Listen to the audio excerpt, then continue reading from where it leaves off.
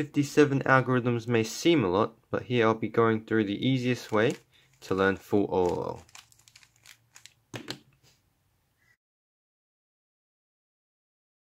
So if you already know 2-look OLL, you should be pretty familiar with all the cross cases. So here I won't be going through that, I'll be going straight into the other remaining 50 OLL cases.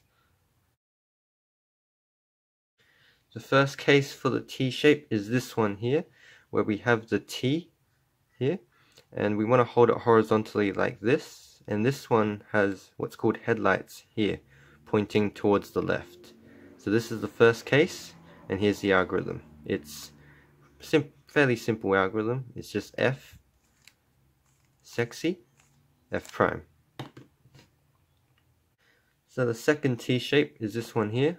Once again, we want to hold it horizontally like this, like the previous one, but this time we recognize this case by there not being any headlights here. So this one, this algorithm, also pretty simple. It's a sexy sledge.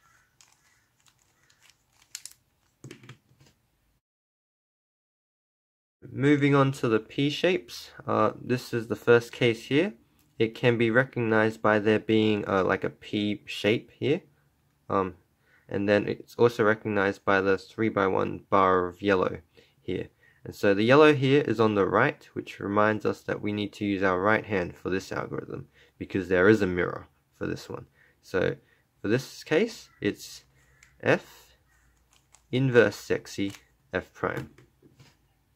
Right, our next P case, it's on the other side now. Technically it's no longer a P, it's a Q, but it's still a P case, so we'll remember it like that. This time the bar is on the left hand side, so we have to use our left hand for this algorithm. It's the same as the last one, but just mirrored for the left hand. So F prime, then we got the inverse sexy on the left, then F to finish off. So our next P shapes, we have this case here. This can be recognized or differentiated from the other ones with there not being a bar on this side here. And now we notice that the P shape is towards the right, so we want to use our right hand for this algorithm. So the algorithm, here we go. Got the inverse sexy here, and then that. Final P shape here. It's the mirror of the other one. Once again, P shape, no bar here.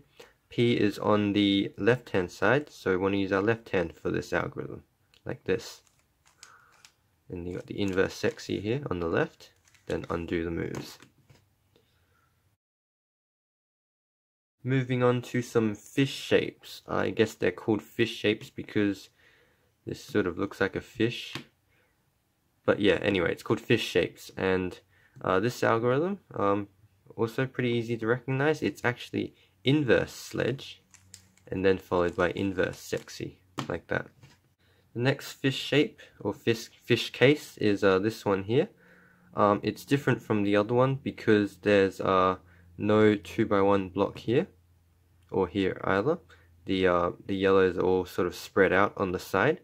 We want to hold it so that the square is at the front left, and we do this algorithm. So the next fish shape is this one here. It can be recognized because there is one less corner oriented, and they do have only this 2x1 block here that are matching colors, matching yellow colors. The other ones, there's no other matching yellow colors. So the way to remember it is to always hold this at the back. Now that it's at the back, we look at the front and we notice that we have yellow here. It's towards the right of the cube, which means that we have to use the right-handed algorithm for this one. So it goes like this. We've got the sledgehammer here, and then we put the F12 pair back with the U2 insert. Alright, final fish case, this one here. Once again, it's the same as the last case because, or similar to the last case because there's one less corner oriented. If we're looking around, we see that the 2x1 block is here now. So remember, we want to put that always at the back. So we put it at the back here. We look at the front, and now we can see that the yellow sticker is now on the left side of the cube, which means that we use the left hand for this algorithm because this is the mirrored case. So same as the last algorithm, but mirrored with our left hand. that, and we got the sledgehammer, and then we insert using a U2 on the left side. So that was, in my mind, the 10 easiest OLLs to begin with. These videos will go from sort of easy to difficult algorithms. So yeah, and thanks for watching.